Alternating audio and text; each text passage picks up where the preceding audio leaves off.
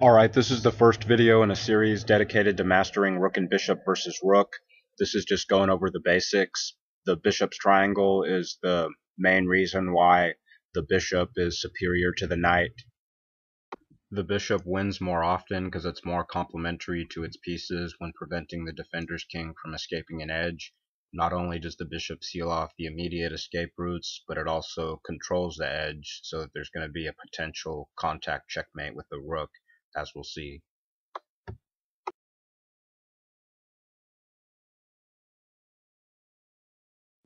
Alright, it's black to move and win. The white king is one square inside the bishop's triangle. The bishop controls f1 and e2. King controls d2. And the white king is threatening to escape to f2. So black has a simple move to win, rook to f5. And now rook to f1 is threatened and there's no way to stop checkmate. This rook has no safe checks anywhere, and the king can't escape the back rank to stop rook to f1 checkmate. Alright, here's another simple position. White's king is one square within the bishop's triangle, and black has an easy win here. Rook to g8. Alright, this is another simple position that's black to move and win. The white king is one square within the bishop's triangle, except this time the defender has a check, rook to g4, but it's not going to matter because this bishop is going to block and still maintain control of the same diagonal. So black still has an easy win here, rook h7, and there's no way to stop rook to a7 checkmate. This rook has no safe checks over here, and the rook's only safe check simply allows the bishop to block, and the bishop still maintains control of the diagonal, so there's still nothing that white can do to stop checkmate here. So far we've only looked at positions where the defender's rook can't do anything. Now let's look at some positions where the defender's rook can actually do something. Let's take note of all the different ways that the defender's rook could possibly defend against a contact checkmate where the defender's king is one square within the bishop's triangle. Alright, so in this position, black is threatening checkmate with rook to b1 mate, and the bishop prevents rook to h3 check. So it looks like white can't do anything here, but white can exploit the fact that it's going to be stalemate. So with all of these squares controlled, the only square left to control would be d1, and after rook to e2 check, it's going to be stalemate if the black king captures. So it's going to be a draw by stalemate there, and if the black king moves instead, white can employ the drawing method known as the second rank defense, where the defender prevents the attacker's king from gaining an aggressive post. Even though black is threatening checkmate here, white can exploit another stalemate, so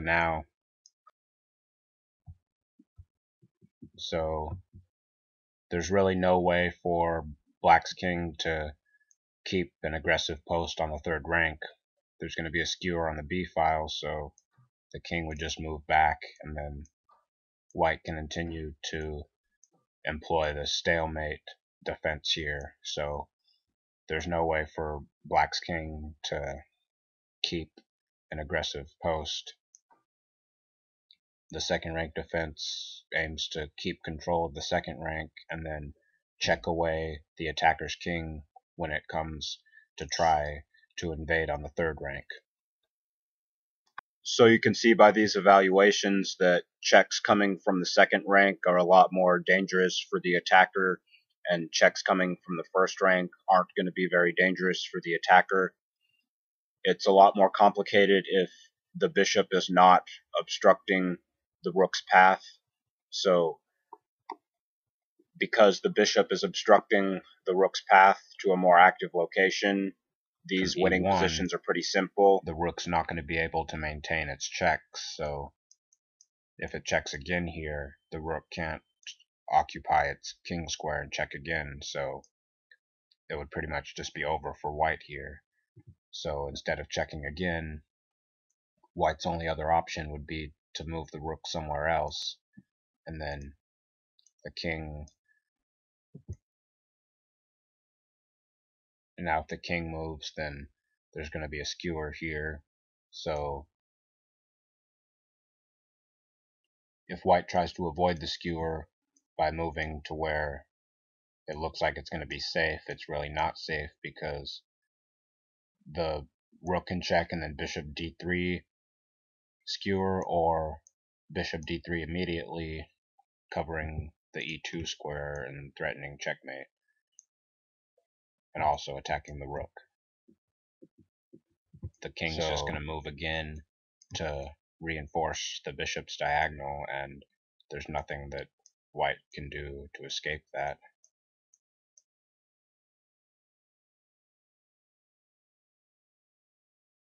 Alright, this is black to move and win. This is a special case where black can't win with the ordinary king maneuver on the third rank. In this case, white can get a second rank defense with rook to a2. It's going to be stalemate if king takes, but normally in this position, black would be able to win the rook by pinning it with the bishop, but in this particular formation, the bishop doesn't have enough room to maneuver to pin the rook to its king, so this position would be a draw by the second rank defense. So instead of king to b3, black's gonna have to retreat the king to the fourth rank, but black can still win by exploiting white's bad placement near the edge. So white's choices here are either king to b2, king to b1, or rook to a2. If rook check, this is losing very quickly with just king to c3. So the moves to hold on longer would be rook to a2, trying for a second rank defense, or moving the king. So if rook to a2, aiming for a second rank defense, so now king c3 is refuted with rook c2 check. Oops, the rook can take the bishop, never mind. Black is able to stop this second rank defense with rook to d1 check, and now this rook's path is obstructed by its own king, and all these squares are restricted by black's pieces, so there's no where for white to go here, so black simply wastes a move, and this forces white's rook to move. If rook here, then black checks and king takes rook. So rook to a1 is white's only move, and now after rook check with tempo again, king to b1 would be losing quickly after king to b3, and then either mate or a skewer here. So white's best move would be king to c1, and the king can return to support its rook if black tries to skewer here. So black has a couple different ways to win here. There's king to c3, threatening checkmate if rook takes the bishop. So, and the bishop can block if rook checks, also covering the a2 square. So king to b1, the bishop comes to b3 anyway and covers the a2 square. And also black can check here. There's going to be discovered attack winning the rook, so king b1, and now black sacrifices the bishop, so white's only choice is a rook move, and the rook's taken for free here, so the rook would have to take the bishop, and now if king takes rook, white plays king takes rook, but the king attacks the rook and threatens where the rook can return to block a mate on c1, so black simply threatens checkmate on the first rank and is also attacking the rook, so there's nothing that white can do in this position, and there's no checks anywhere else. And this will be kind of what's going to happen in the other variations. Instead of going for a second rank defense with rook to a2, white can try a king move. If king to b2, rook check,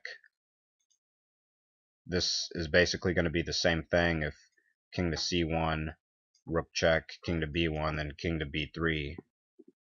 So king to b1, black simply advances the king to where it's protecting its bishop, and still the rook simply retreats and is threatening a skewer, and the king protects where the king can support its rook. So now white's only move would be a rook check, and then black is winning very easily here. So white's only other option would be to go for king to b1, and now in this case the rook is still far away from here, so black doesn't have to worry about the king attacking the rook. So black can go ahead and play for this sacrifice, king to c3, and now if rook takes the bishop, then king to b3 threatens mate while also attacking the rook and attacking where it can defend mate. So instead of rook takes bishop, white would have to do something else. This would obstruct its king and lead to mate, and then this would also lead to mate because the bishop's controlling a2. So white's only move would be king to a2, and now the bishop simply checks and is mating on the next move, either king here and rook a8 mate, or king to b1 and then rook to d1 mate. Alright, so we've seen that checks coming from the first rank are worse than checks coming from the second rank. Now let's look at another way to possibly defend the contact checkmate. The rook can try directly defending from the first rank. White's king is one square within the bishop's triangle, and it's threatening to escape to b2. So black threatens checkmate and covers b2, threatening rook to b1 checkmate. And both of these rook checks can be answered with a bishop block that maintains control of the diagonal as well. So the only other try for white would be to defend the first rank directly, but since the rook only has one square that defends it, black can win with zugzwang. So white's other waste moves can be king to d1. So the way that black wins is by taking care of this d1 square, with the idea king to e2 controlling d1. Black has to worry about stalemate tactics. So if white's rook could check on e2 in a position like this, then that would be a draw. So black's bishop needs to worry about the e2 square. So the idea would be to control e2 so that any stalemate attempts on the second rank can be refuted by a bishop capture instead of a king capture. So white's only move is the king move, and then this wouldn't do anything because the skewer is avoided, so black simply wastes a move, and this time the rook has an extra square, but it's just obstructing the king, so rook to h8 would win easily here. The king simply moves back, and now with the bishop controlling the e2 square, black doesn't have to worry about the stalemate, and black can go ahead and cover d1. So after rook to a2 check, king to e1, keeping control of these critical mating squares, the stalemate idea doesn't work because black can capture with the bishop instead of the king. So now white has nothing but to return and try to keep controlling b1, but black simply wastes a move again, and now white has no moves here. Alright, so we've already examined most of the ways that the defender can try to defend a contact checkmate. Now let's look at the most complicated ways, which are the Szen defense and the third rank defense, which are very closely related defenses. So the fifth Szen is the only Szen that's not a draw, and we'll look at that in part 2, but for now we'll just see that the first through fourth Zens are draws because the defender has enough room once he escapes the bishop's triangle, and the third rank defense is like a prelude to the Szen defense. Alright, this is black to move and win. Black's rook and bishop are set up for a potential checkmate if this king isn't obstructing the bishop's path but still controlling the b3 square. If king to b4, the bishop controls b8 and the bishop controls f4, so the rook doesn't have any checks here and black's threatening checkmate, so this looks pretty bad for white. But the fact that the king is currently controlling a3, this allows the stalemate sacrifice rook to f1. This completely obstructs the rook's path to this a1 square, so black no longer has checkmate, and it's going to be stalemate if black captures the white rook. So black has no choice but to move the rook off the first rank. The most active move would be a rook check, and remember, the first rank usually isn't a good location for white's rook, but the fact that black's pieces are discoordinated is going to allow white to escape this position. So a plan would be to go for rook mate here, planning to block on c3 like we saw earlier, but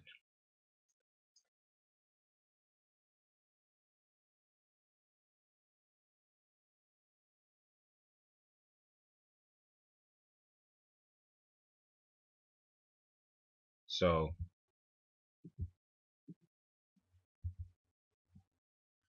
if king to b4, then white is going to draw with rook to f1, but black can play king to c4 instead. Now this a3 square is free for white's king, so white doesn't have any stalemate sacrifices here. The bishop controls f4, but the bishop doesn't control c8.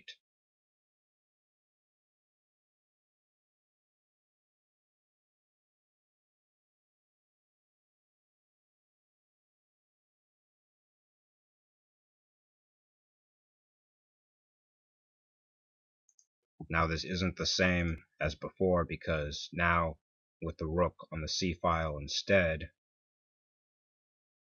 the rook is going to be blocking its own king.